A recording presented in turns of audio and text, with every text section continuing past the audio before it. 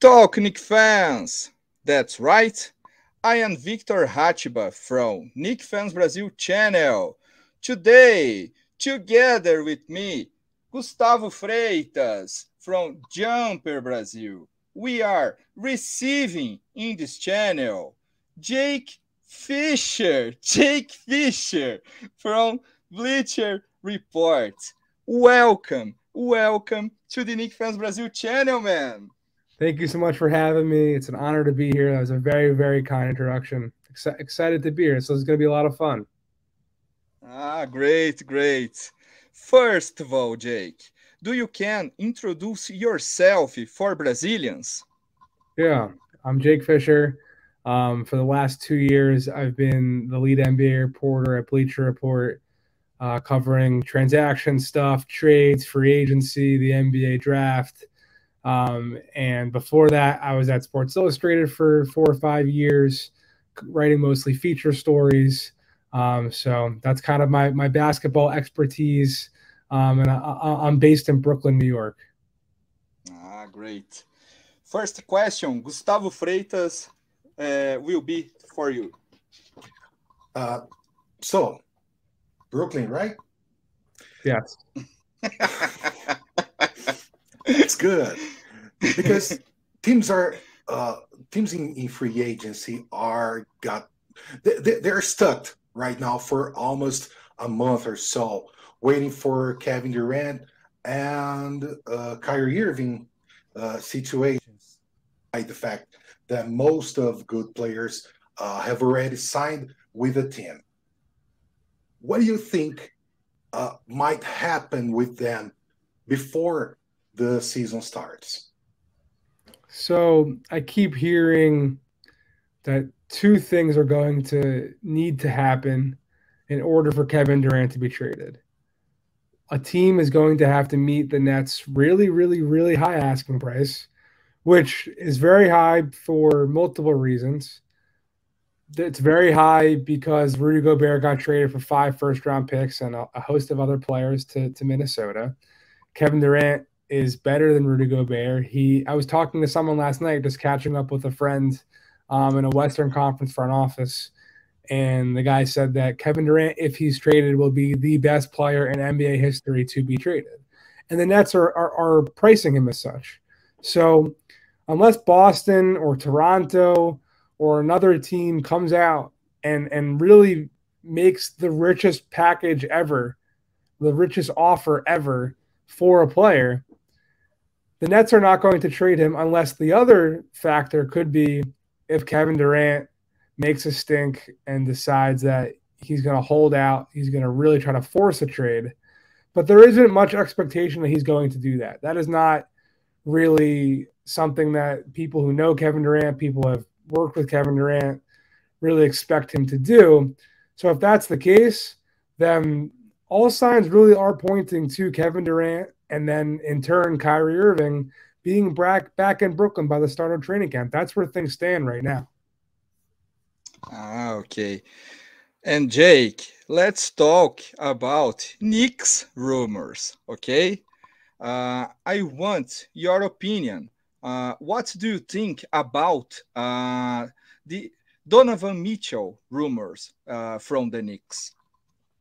So Donovan Mitchell is a similar trade situation to Kevin Durant, being that he is on the same team that Rudy Gobert was traded from, and they believe Donovan Mitchell to be better than Rudy Gobert as well. So their price is higher than that price.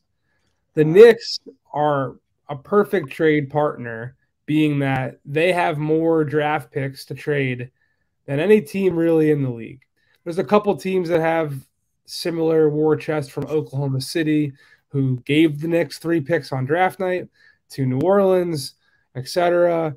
But of the teams that are actually in on Donovan Mitchell, the teams that have checked in, that from what I've heard, have been Washington, Charlotte, Toronto, Miami, and New York. Miami's kind of the only team, along with Toronto, that's really in on both Donovan and Kevin Durant.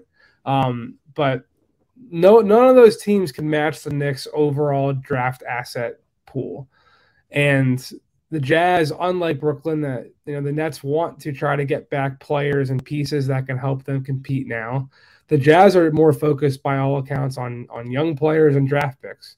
So really, all of a sudden, the fact that New York now has 3 extra picks to play with here, they really are at the front of the line to get Donovan Mitchell. But Utah is not going to trade him unless any team meets their exorbitant asking price. So it's that's why we're at a standstill here. People are, it's a staring contest, and people are waiting to see whose bluff is going to get called. But man, I hope see in soon the new movie from Spider-Man 4. Okay, the new Miles Morales coming to the Knicks, Spider-Man 4. Ah, man, I still believe. But when? Let me ask you this: how did you become a Knicks fan? Man, I am Knicks fan since 92. Oh, in this channel, bro. Oh, I bring Chris Herring. I make it interview in this channel. Yeah. Whatever. The Knicks in 90s, man, I am in love with Patrick Ewing, John Starks, Charles Oakley, Anthony Mason, etc. That's great. That's great. My passion, man. My passion. This channel is my passion. I love New York Knicks, bro. Yeah, I can tell. I can feel it through the camera. Oh, man. I love so much. The New York Knicks in Brazil, it's complicated, bro. It's complicated because in Brazil, we love soccer, and the Knicks don't have a great team. In Brazil, Golden State Warriors, Brooklyn Nets in Brazil. It's complicated, but man, I believe in great future. Make Knicks great again. I believe.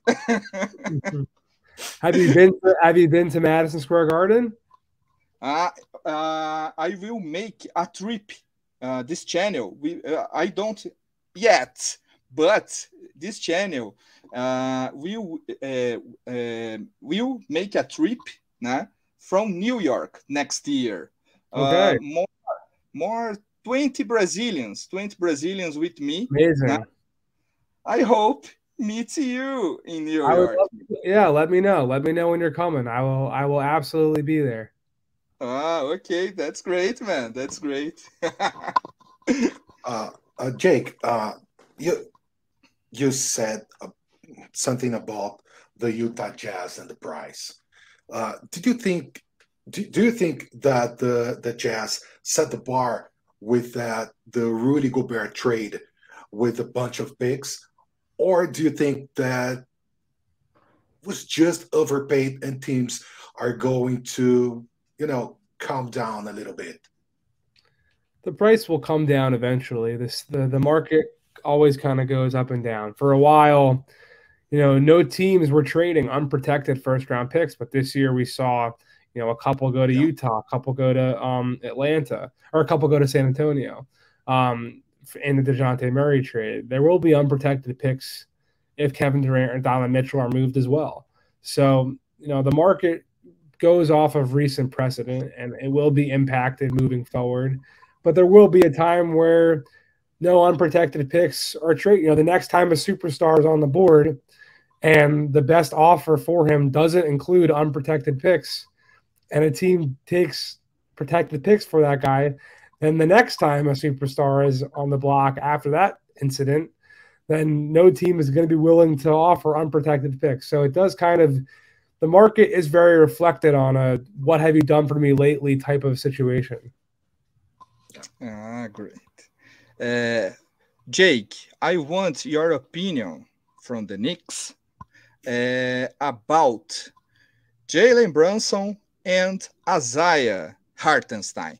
What do you think about these guys coming to the Knicks? Mm-hmm. I'll start with Isaiah Hartenstein first because he's a lot simpler to talk about. I think he's really became, he didn't get a lot of attention last year because the Clippers weren't very good. But he really became, in my opinion, one of the better backup centers in the entire NBA last year. He's a really, really, really good passer. He's a strong defender. He can provide a presence at the rim. I think he's going to be a very big addition to New York, especially being that Mitchell Robinson's obviously had some injury history of his own, so he'll be able to be a spot starter when needed. In terms of Jalen Brunson, it's a lot of money, but money that I think he will be worth. He is a very, very, very talented player, as we saw in the playoff series against Utah while Luka Doncic was injured, and we've seen him flourish next to Luka Doncic as well. So Jalen will ideally be able to raise the floor of the entire team. They have been in real dire need of a legitimate table-setting point guard throughout all of Tom Thibodeau's tenure there. The Kemba Walker experiment obviously did not work out.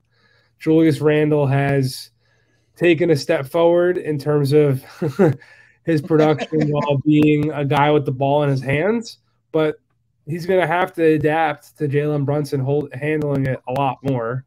And I do think he's one of the better one-on-one players, in tight spaces that the NBA really does have. He's got this weird herky-jerky head fake pivot type game that not a lot of players have anymore, and it's hard to guard. It's hard to stay in front of. The question now with him, though, will be, can New York get a Donovan Mitchell? Can they get somebody else to be the number one next to Jalen Brunson like Luka Doncic was in Dallas? The Knicks definitely believe Jalen will be someone who people will want to come play with, and that's a big gamble that they're not going to, run out the clock. Like, it's not going to be too long before Jalen Brunson becomes, in the back half of his career. But they're hoping he can be, the Kyle Lowry to Kawhi Leonard in Toronto, or the Drew Holiday to Giannis Antetokounmpo in Milwaukee. That's definitely the type of player that they've invested in him to be, and they believe he can be. In Jake, I heard, in New York Post, I talked with Zach Brasiler about the post in New York Post.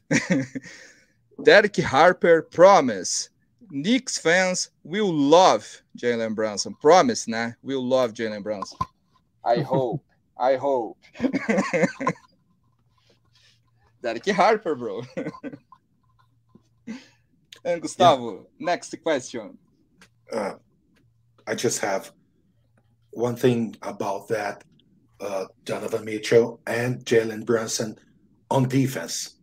I don't think that's a good idea at all. Great question. Yeah, it's a point that a lot of people in the NBA have made. Definitely. Yeah. My last question.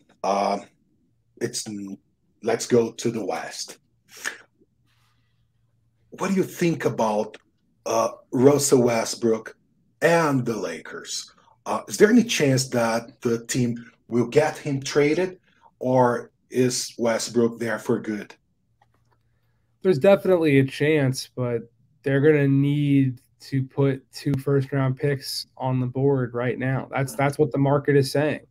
So until they do, which they have not been willing to of late, until they do, I think he will be a member of the Los Angeles Lakers. That is where things are headed.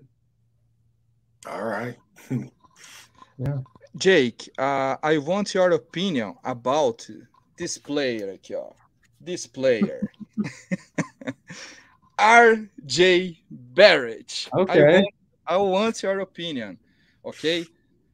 Jake, do you believe RJ Barrett can be a future or all-star or not, in your opinion? I think he could be a fringe all-star, someone who's, in there a couple of times, someone who scores 20 plus a game, second, third best player on a team type of guy.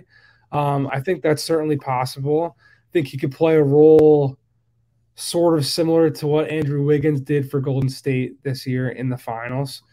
He's really come a long way. He's got room to. He has work to do in order to get to this level we're talking at. Let's be clear.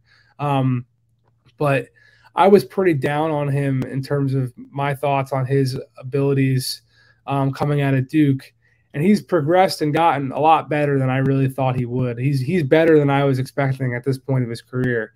So I'm not doubting RJ Barrett anymore. Okay. That's And good. I am curious about Derrick Rose. In your opinion, Jake, Derrick Rose, stay or leave the Knicks? Well, at certain points last year, while he was healthy, Derrick Rose was arguably the Knicks' best player. And he was someone that Knicks personnel were saying was their best player. He's obviously been a favorite of Tom Thibodeau. The one thing about Derrick, though, is that he's got only one guaranteed year left on his contract. Next year is a team option. And I believe that is the salary that Utah would be more interested in receiving in terms of a veteran salary, not Evan Fournier, in order to make the numbers work between Donovan's high salary and the lower level numbers of the rookies, the young guys, McBride, Grimes, Toppin, etc. So I don't know if he'll be on the team next year, but of course New York would hope he's there. And the last question, Jake. The last question. Do you know about new rumor? I want to hear. Do you know about new rumor? We can tell for us. I don't, but I'll say Carmelo is still out there, right? And there's only a few teams I think Carmelo Anthony would actually really want to play for at this stage of his career. I'll say that. Maybe three. Maybe three teams. Yeah. Yes. The Knicks fans will love Carmelo Anthony, né? In York Knicks, bro. The marketing from this team.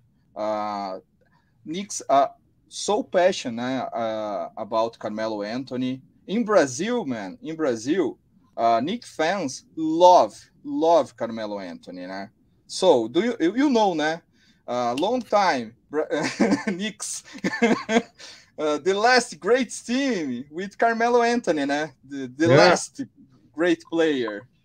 It's complicated, but I believe. I said in the beginning this interview, I believe in this team. I believe. There you go, man. Well, thank you guys for having me. This was so much fun. Thank you, Jake. Thank you, guy. Thank you for your time. Brazil loves your job, bro. Okay? Thank you, man. Take care, guys. E aí, pessoal, este foi mais um vídeo aqui no canal Knicks Fans Brasil. Espero que vocês tenham gostado, né? E como é de praxe, pessoal, você mesmo que está assistindo pela primeira vez o canal Knicks Fans Brasil, não se esqueça de se inscrever, se inscreva aqui no canal Knicks Fans Brasil. Não esqueça, né, você que já é inscrito, de ativar o sininho para notificação de novos vídeos e também sempre deixar o seu like, um comentário, compartilhar com os amigos, por que não, para ajudar com que o canal Knicks Fans Brasil chegue cada vez em mais pessoas, pessoal. Beleza? Conto com a ajuda de vocês, Knicks Fans. Um abraço!